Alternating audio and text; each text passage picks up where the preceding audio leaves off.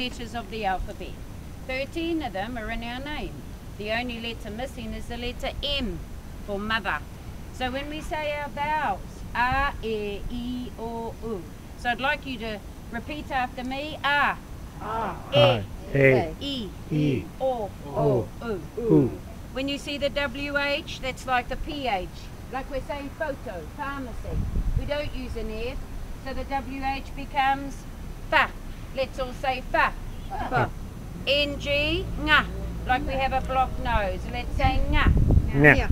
When we use the R, we roll our tongue. Whakarewarewa. Lovely. You've just come in. Where are you from, sir? London. Kia ora. So now I'm going to get you to pronounce the whole name of our village, repeating after me. Te, fa, ka, rewa, rewa, tanga, ote, ope, taua, awahiao. So as you don't forget it, let's say it one more time. Te, whakarewarewa, tanga ote ope, taua awahiao. Do you want to say it on your own? No. Could you say it one more time? One more time.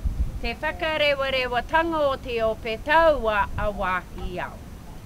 So the last 6 letters, Wahiao, who was our chief, resided in our village over 300 years ago.